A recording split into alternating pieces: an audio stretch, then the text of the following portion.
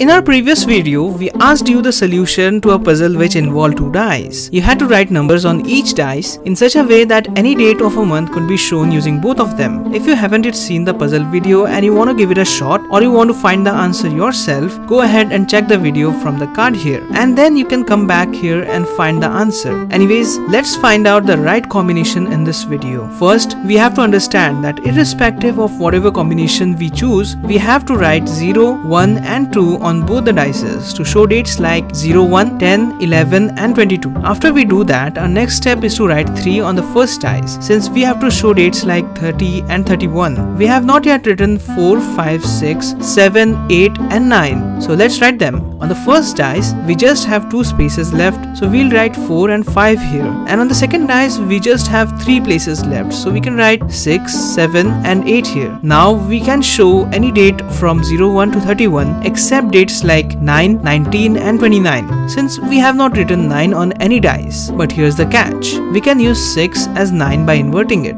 So this combination works best and can be used to show any date from 01 to 31. Hope you enjoyed the video. Your sharing of this video is much appreciated. Give this video a thumbs up and put all your questions and suggestions in the comment section. Make sure you follow us on all other social media and subscribe for more weekly science videos and interesting maths tricks.